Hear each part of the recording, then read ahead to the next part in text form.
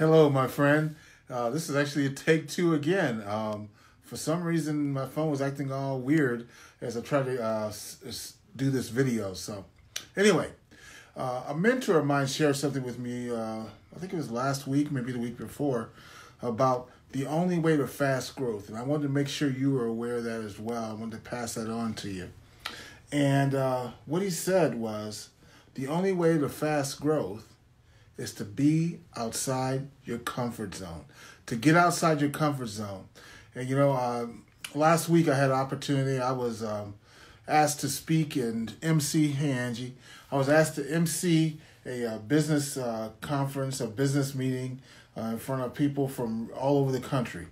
And when I was asked to do the MC work, I said, well, I'm not just going to do it in some boring, drab way. So, long story short, I put together this video, which everyone raved about, and I came out, and those of you guys who know me, you know that I am a musician, but I'm not a lead singer. Well, I went out in front of all these people in a business setting, and I sung the theme to Love Boat with some different words that were more apropos to the situation.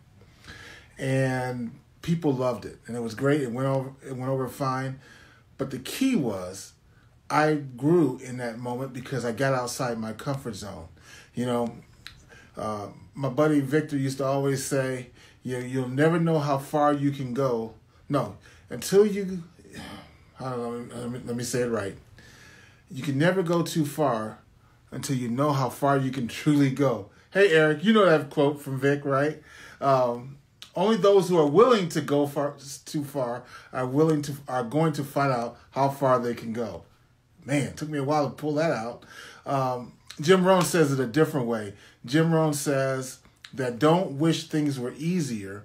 Pray that you get stronger, you get tougher, that you grow into a situation. A rubber band pulled is never of the same size after it's been stretched. So be willing to stretch, to get out of your comfort zone, to get to the goals that you've set for yourself. You're not going to find them with the same old rut that you've been in before. You got to get beyond that. Pray for direction as you learn these things that we've been talking about, as you plug into a DMO, a daily method of operation, that will get you to a point where you can take advantage of some of these things. Well, understand that the DMOs are the people that you're emulating to reach the success you strive for are probably different DMOs than you have right now. I love this mindset. I want to leave you with this before I jump off of here. Have your DMO, talking about getting out of your comfort zone.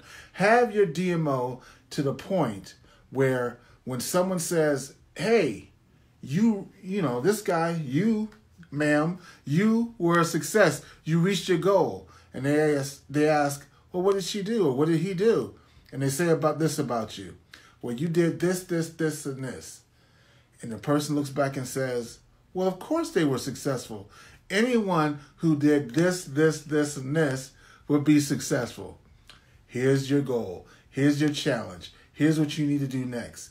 You need to figure out what that this, and this is for your goal.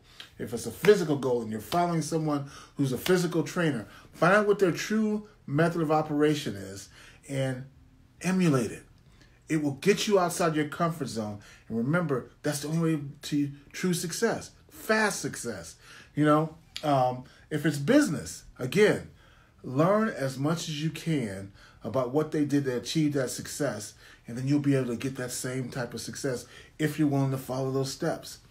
A guy by the name of Peter J. Daniels, you've heard me talk about him before, he says that one of the things, he's a billionaire out of Australia, and one of the things he always talks about is that if you want to be successful, read bibliographies. And the reason he says that is because in the reading of a bibliography, what are you doing?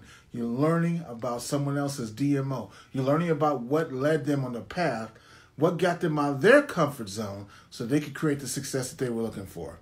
I encourage you to find that border of your comfort zone and step beyond it, and you'll find that's the key to fast growth.